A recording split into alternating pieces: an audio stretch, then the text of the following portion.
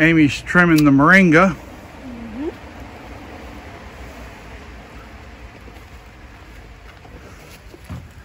You trim the moringa back every winter and then dry it.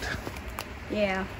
And I leave some of the stalk out because it will then sprout new stalks off of that. So I want to try to keep this maintained to where it's more of a like a bush shape. So I'm going to leave these, I'm going to leave this one down here and that one down there, because if I can get it to grow, I can then cut it and I'll be able to, you know, grow more down at my height at least. And we just got it.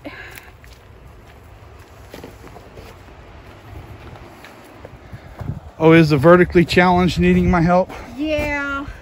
Well, because this one is kind of in the walkway, you know, when we come down, I want to cut it a little bit higher. I just wanted your opinion. What do you think? Yeah.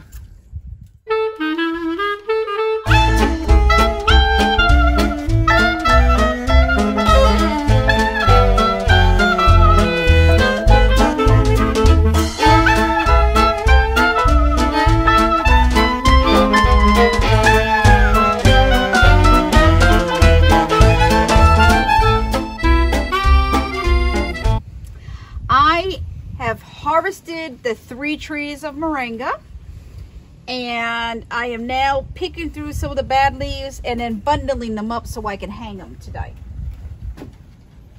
And then that way they'll dry and I can have get you more moringa for cooking. Awesome.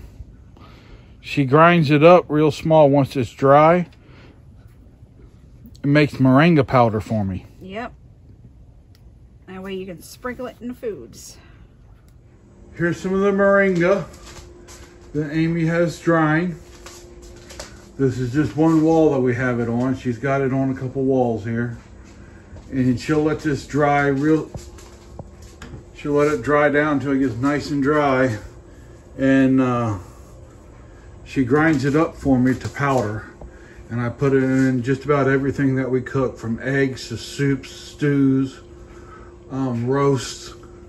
We use it on everything. It's one of the most nutritious plants in the world. So when you're cooking with it, it's like cooking with a multivitamin.